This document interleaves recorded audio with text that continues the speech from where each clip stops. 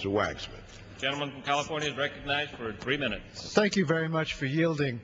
The issue of energy is very much related to this question of emails and the preservation of the records. Now, why do we have our energy problems in this country? Suddenly the Republicans are saying, notwithstanding the fact that they have run this government for 7.5 years, the Democrats are at fault. Well, let me point out that as soon as President Bush came into office, he asked Vice President Cheney to chair an energy task force, and they operated in secrecy.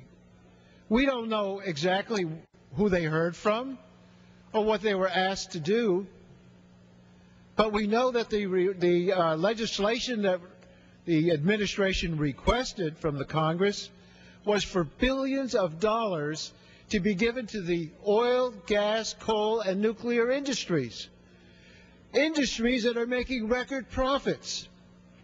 Now, at that same time, those of us from California were having a very difficult situation because energy wholesalers, including Enron, were holding back supplies in order to drive up the price.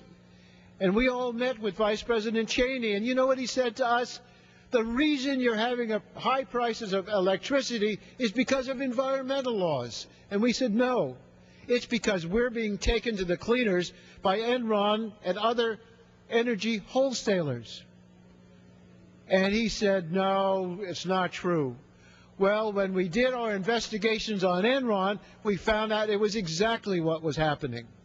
Now, the point I want to make is we don't know what went on with this administration's deliberations for energy policy. We know that they've all failed. We wouldn't have the high price of gas today if they had done their job of getting us off our reliance on oil, because we're so dependent now on bringing in oil from overseas. Even if we drilled every possibility in the United States, we'd still be importing oil from places that are very vulnerable and are very hostile to us. But this energy task force and this administration proposed benefits for the oil companies and no policies to help us get out of that dependence on foreign oil and domestic oil, to look for alternatives, to look for conservation, to do something other than drill, make the oil companies profitable. And when we try to find out what went on, we couldn't get the emails.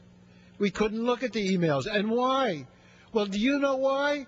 Because they weren't using emails from the government of the United States while they were doing government business. They were using the emails of the Republican National Committee. Are they doing party business or are they doing government business? That's one of the reasons we need this bill, and we need to get away from this partisanship on the question of high oil prices. Gentleman from